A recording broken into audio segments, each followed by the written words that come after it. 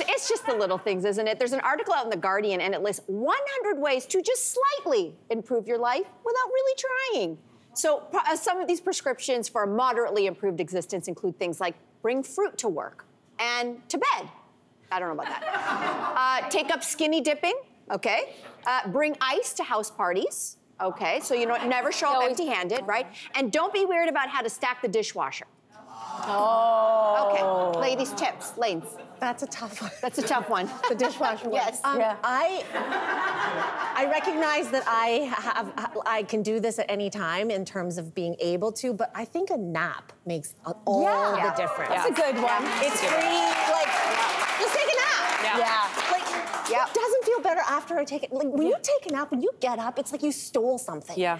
You know, especially a nap at 3 o'clock in the afternoon. It is the best. You gotta time that right. But yes. Not too long. I do a lot of the things on this list that are easy. Like I don't have Twitter on my phone. I do take naps. I do go to bed early. Those are easy. But one thing on this list I have just started doing, it's not that easy, but it is good. And it's to be polite to rude strangers. And so I recently did this. I was at an LCBO or at a liquor store, and I was lining up. And you know how like COVID, there's like a lot of confusing lines?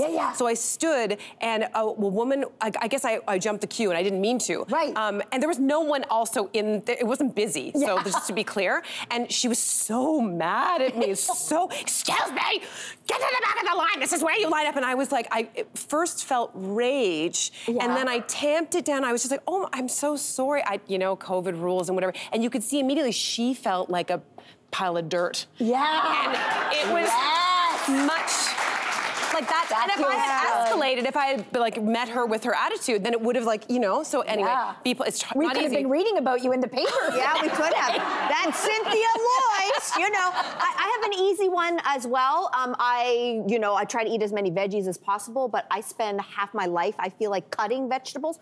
So I got a really cheap veggie chopper that even kids can use with parental supervision, of course. And this veggie chopper, it's so easy, and I literally, everyone's like, where do you get this? See, even Marquesa can do it. You buy it on Amazon, and I literally can chop so many veggies for days and days and days. So easy. Is she enjoying that? She asks it. Yeah, she is. No, fair question.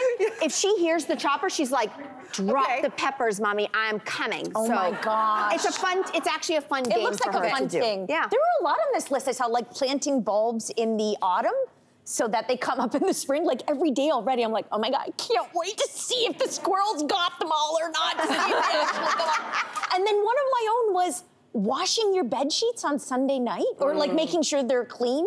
There's something about getting, especially this time of year, into your bed with clean sheets on a Sunday night after you share your partner's toothbrush. It's gorgeous.